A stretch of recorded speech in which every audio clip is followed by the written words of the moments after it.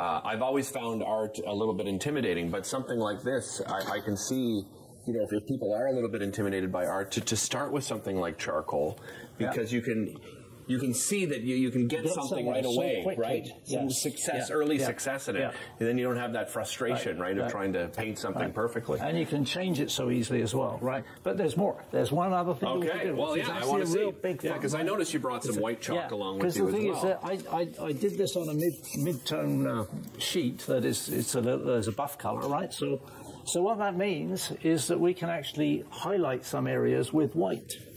Right, so when you give it a go, we'll just just put a little bit of light in. So there we are. That's kind of a quick run around how you can kind of form an image. Well, I love it. You've inspired me.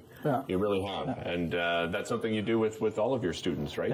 I mean, because when you love what you do, it doesn't seem like work. It's right. Right. It's not.